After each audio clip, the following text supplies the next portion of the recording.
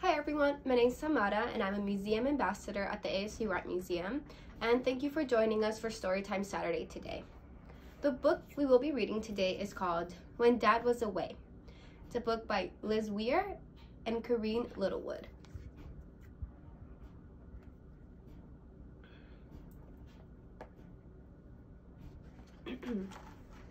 Prison, prison.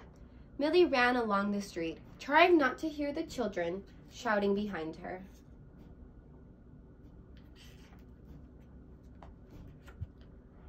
Mom and Nan were sitting in the kitchen when Millie burst into the room. "They're saying Dad's in prison," said Millie, trying not to cry.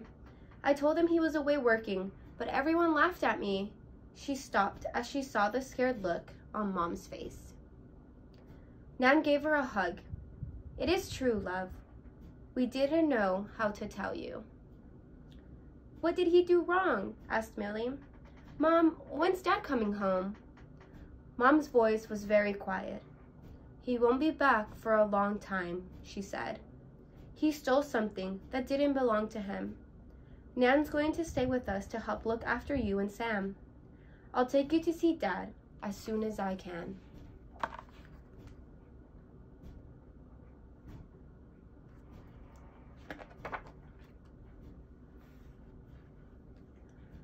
At bedtime, Millie felt angry and confused. Dad sometimes went away to work, but he was never away for long, and he always brought back presents. He was great at reading stories and putting on funny voices. It would all be different now. When Mom came to say goodnight, she saw that Millie was upset. "Mom, did Dad go away because of me? Because I was naughty?" Millie blurted out, "No, love. None of this is your fault." Mom put her arms around Millie. Remember that Dad is not a bad man. Even though he's done something wrong, he's going to miss us as much as we will all miss him."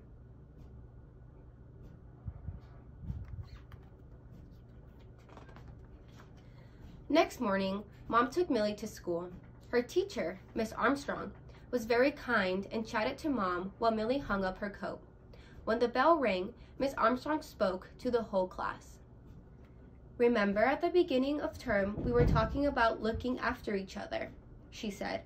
"I don't want anyone in this class to forget that it isn't fair to tease people or call them names. Come and tell me if you hear somebody doing that.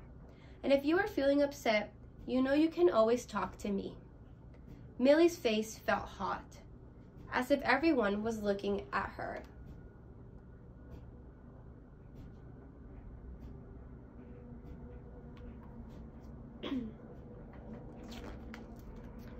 That afternoon, Mom went to visit Dad. It was a long way, and she looked tired when she got back.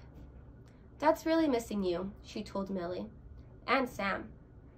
He wants you to draw him some pictures. We can send them to him." So Jenny got to work with her paints and helped Sam with his crayons.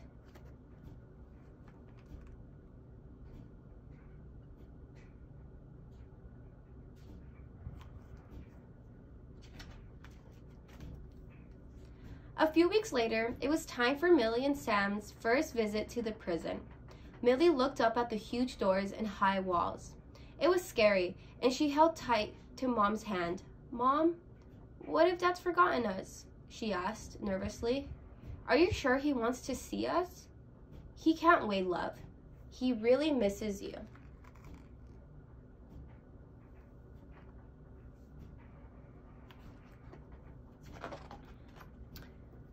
As they went in, they were searched by a lady, and they had to leave everything behind, even Sam's teddy. Then a friendly dog came and sniffed them. It tickled. They waited and waited for Dad to come, and at last he was brought in.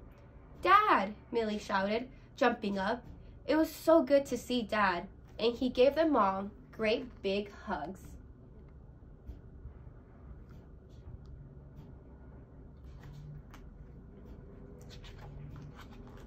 Dad told them how much he'd been looking forward to seeing them. He brought in some of Millie's favorite books. "I chose them specially from the library," he said. Then he read some stories to the children, and just for a little while, it felt like home. All too soon, the visit was over. It was time for them to go. Millie tried hard not to cry when Dad said goodbye. He kissed her and whispered, "Be a good girl. Love you." "Love you, Dad," said Millie, hugging him tight.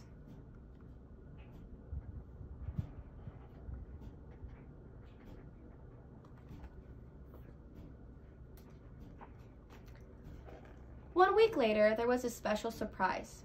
"Package for you, Millie." Mom handed her a padded envelope. Millie tore it open. "What is it, Mom?" "Dad's made a CD," said Mom, "so you can listen to his voice even though he's away." Millie played the CD over and over again. There were some great animal stories on it.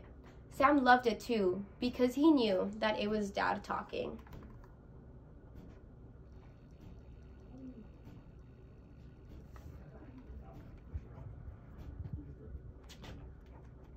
At Christmas, it was sad putting up the tree and decorations without Dad. Everyone at school was talking about going to see Santa with their moms and dads. Millie felt left out. But Mom had a surprise for her.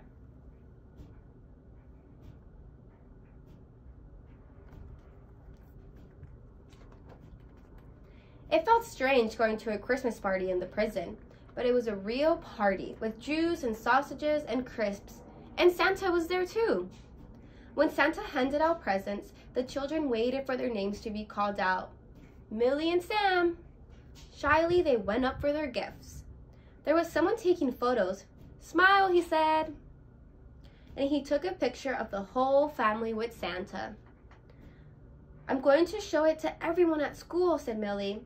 "Me with my dad and Santa."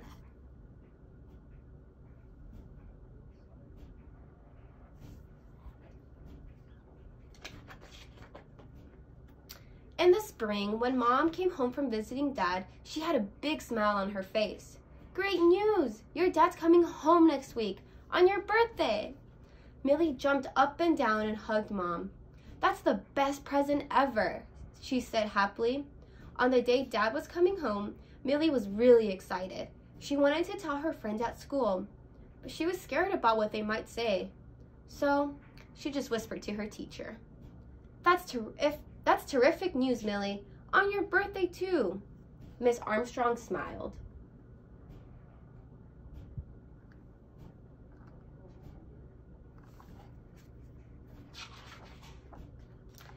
After school, Millie couldn't wait to get home. Very slowly, she opened the front door, and there was Dad with Sam on his knee. "Dad, Dad," she yelled. "Happy birthday, Millie," cried Dad.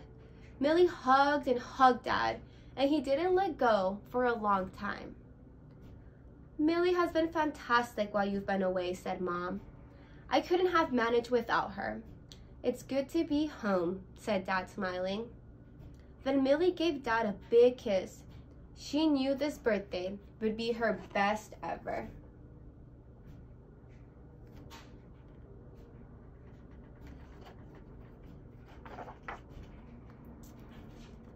Thank you for joining us for another Storytime Saturday. I hope that you enjoy the rest of your day.